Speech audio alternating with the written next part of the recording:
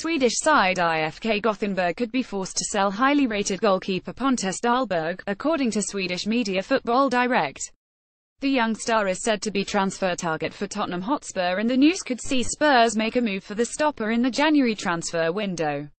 Were they to do so, they would face plenty of competition for the signature of the Sweden under-21 international.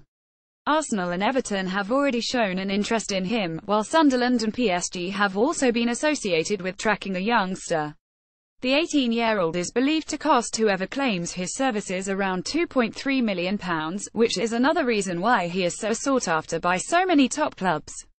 Tottenham may need to get serious about their intentions of signing the Gothenburg man. Michel Vorm is out of contract at the end of the season, and were he to move on, that would leave them short in the keeping department. They would be left with just Hugo Lloris and Paulo Gazzaniga as goalkeepers were the Dutchman to not remain at the club beyond the end of his current deal. Dahlberg has the assets to be a star in the Premier League. He is tall, which should see him command his box and come for crosses, and he is good with his feet, which is an ever-increasing necessity for keepers in the modern game.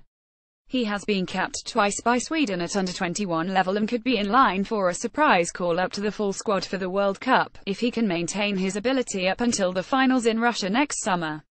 A move to Tottenham would certainly keep his profile high, but Pochettino will need to act swiftly once the window opens if he is to get his man.